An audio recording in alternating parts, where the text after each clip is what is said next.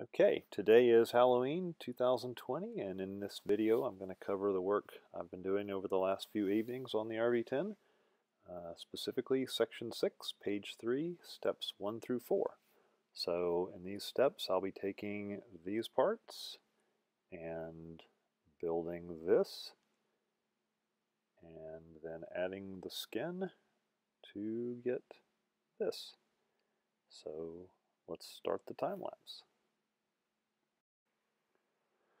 Yeah, so this is still Section 6, still working on the vertical stabilizer. The parts I'm working on today are going to be the front spar, the two end spar ribs, the two nose ribs, and the top rib.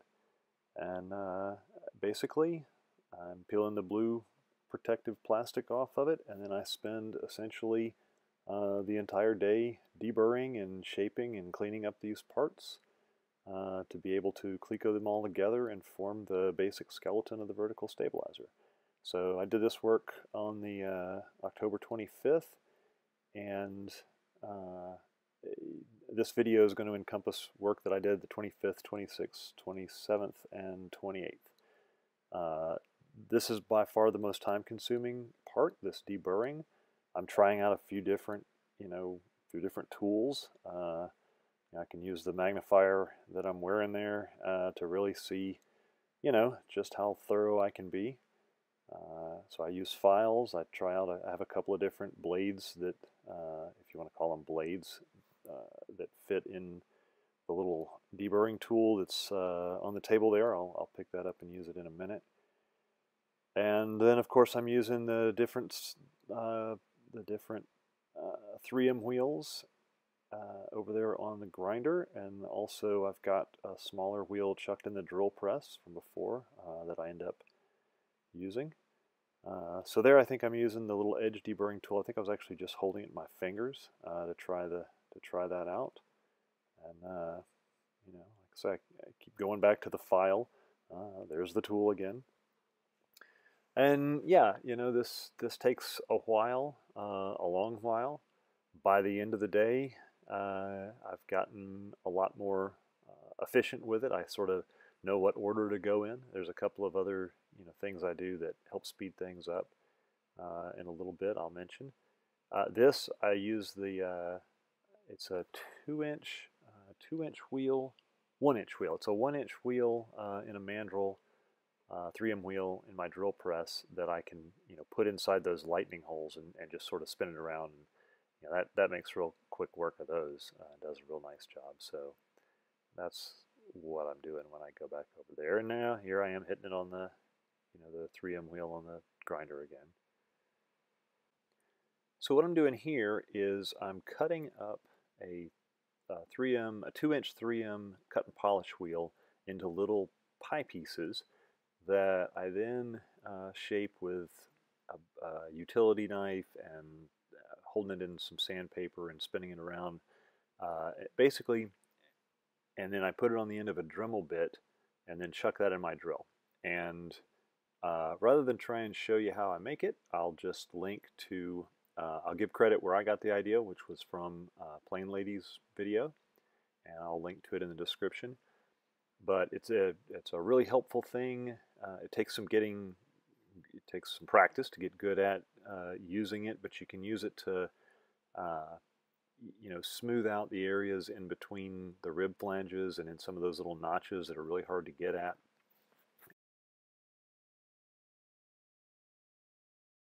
Now here you can see I'm back at it with a file. What I'm actually doing there is I've got a couple of different files I'm trying, curved files and the drill again. And what I'm trying to do is smooth. In the plans in Section 5, they mention that when the rib flanges are formed over the forming block, they don't follow.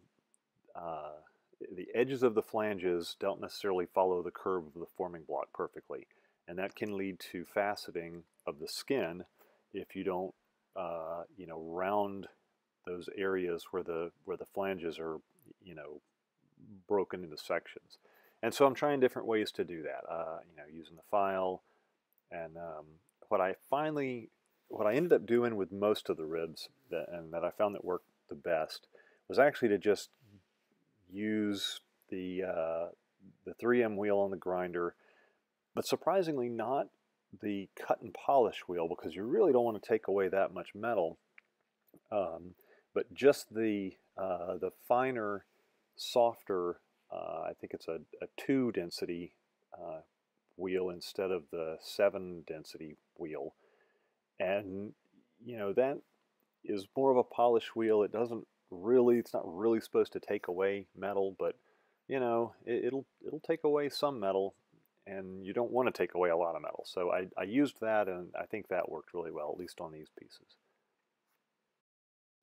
So what I'm doing here is I take a flange tool and I'm straightening the rib flanges. Now, for the vertical stabilizer, they don't mention doing this in the plans, at least not specifically. Again, this is one of those Section 5 general sorts of things. And I don't know, well, for one thing, the vertical stabilizer is tapered. So getting the flanges perfectly 90 degrees isn't really exactly what you want or need to do. By the same token, it still seemed like they were a little bent a little bit more than they needed to be, or less than they needed to be. And so that's what I'm doing here, is taking them closer to 90, and then right there, I lost some video there, but right there at the end you can see me fluting the rib flanges to take the curve out of the rib. Again, they mention that in Section 5. You do that to a lot of ribs. They don't necessarily tell you to do it right there in the plans. Whether it's really, really necessary on the vertical stabilizer, I don't know why they don't mention it, but again, they assume you've read Section 5 and that you know that you need to do some of these things when you're preparing the parts. So that's what I was doing. I did go through and flute the flanges to take the curve out of all the ribs, and just get them to where they laid flat on the table.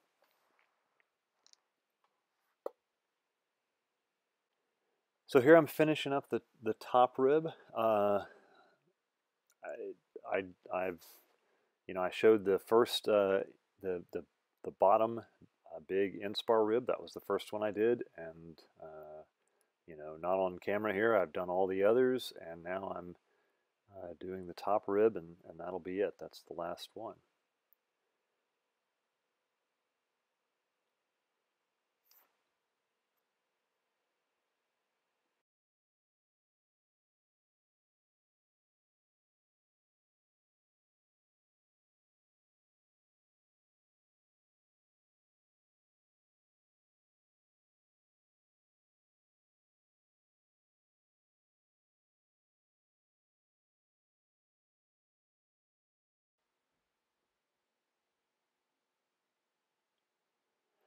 And there again with the fluting pliers, just getting that thing nice and flat.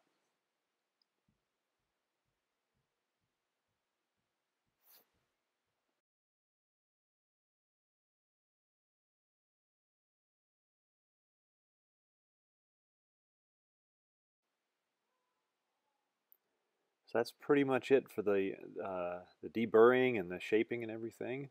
I think I cleaned up a little bit, and then went ahead and clecoed the skeleton together.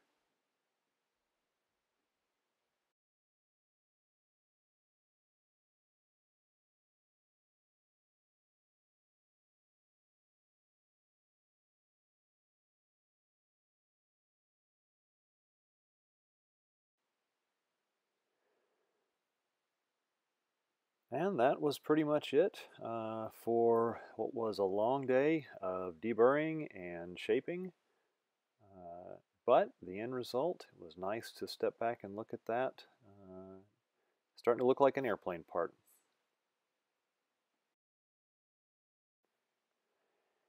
So this is the following evening, and I guess the evening of the 26th, and really the only thing I did here was step 2, which is cleco all the parts together. I had done that already. And then final drill all the skeleton parts. So basically all I'm doing is, remove a cleco, drill the hole, put the cleco back, remove the next one, drill a hole, cleco back. Everything number 30 drill, and that's it. You know, really just took a few minutes to do this, so yeah, could come down and do this real quick in an evening, and you know, feel like I'd made some progress and put everything back together. So this is step 3 of section 6-3, and it's a short step, but it's a difficult one. Basically, clecoing the skin to the skeleton of the vertical stabilizer. And it doesn't seem like it should be difficult, but what seems to make it difficult is that it is just so tight trying to get that skin on there. And I've watched other people's videos. No one seems to offer a trick. Everyone seems to say it's just very, very tight and they finally got it. And that was pretty much my experience as well. This was actually the second attempt. We tried to do it the same night that I clecoed the skeleton together and match drilled, but I didn't want to force it, and you know, it had just turned into a wrestling match. So we did get it, you know, this night, and you know, I think what's really going on is section 6 does not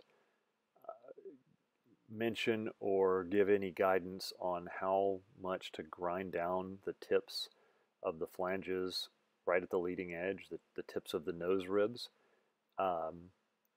It's talked about in a general way in section 5 of the manual, but you know, there's a picture, but again, it's sort of hard to tell how much material to remove, and you know, they say shape it or radius it, but you know, it's your first part of the plane, and you don't want to just be grinding away metal like crazy because you can't put it back. So it turns out in section 8, I believe, which is the horizontal stabilizer, they do mention there's actually a drawing with a shaded area, and they kind of, you know, go into a little more detail and actually mention, you know, removing material from the tips of the flanges at the very tips of the nose ribs. And I, subsequent to when we did this step in the, you know, in the video, I've actually, after I match drilled the skin and took the skin back off, which is step 4, or final drilling rather, after that I actually ground the nose ribs down just a little more, because when we did this step here, I did end up getting just some very minor cosmetic little, you know, dents, outward dents, or like pimples even, right where the nose ribs are, you know, just right behind the skin, the leading edge. And so, you know, once I had the skin back off, I, you know, after drilling, I took and I, you know, very carefully worked the, you know, pushed on it and worked those dents back out, and you know, I've now ground the nose ribs down just a little more, and I think that should make it, you know, should keep that from happening when I actually rivet the skin to the skeleton. But this felt good. This, you know, this really did. It was really starting to look like an airplane part. You know, once I had this, this was cool.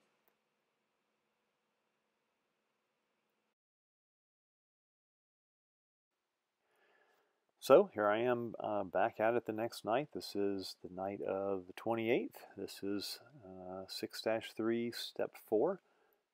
Final drilling the skin to the skeleton with a number 40 drill. And there's really nothing to it. You know, you drill every other hole, move the clecos, and then drill the ones in between. I did use a straight fluted reamer instead of a conventional drill bit. I think it makes a nicer hole. And just going through thin skin and rib, it works fine.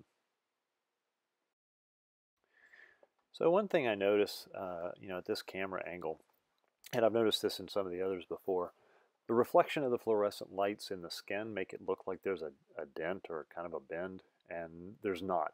It's actually perfectly smooth. It looks real nice. That's just it just from this angle, catching those two fluorescent lights and the way it looks. There's just something about the reflection.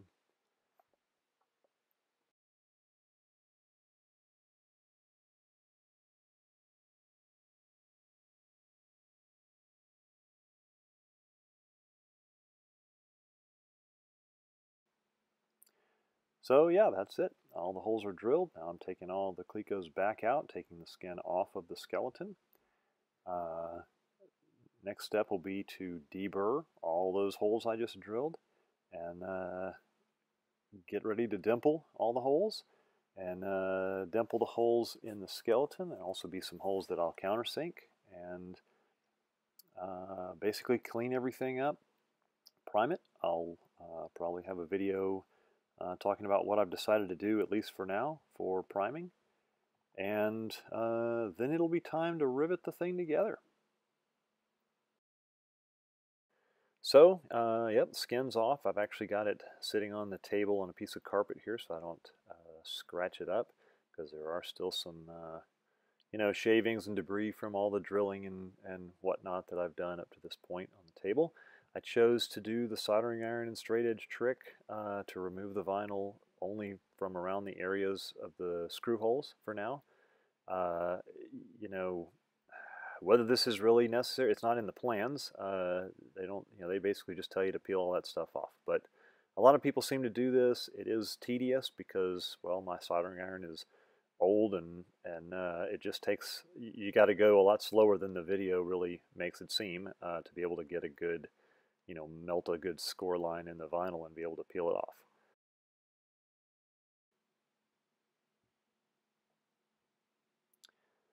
And so now I'm deburring. Basically on the holes in the skin, I'm using the little hex bit single cutting edge deburring tool that I got from Cleveland Aircraft Tool. And I've got it in a little cheapy cordless screwdriver that I've mentioned before. I'm just cruising along, just a tiny little bit in each hole, and I mean a tiny bit.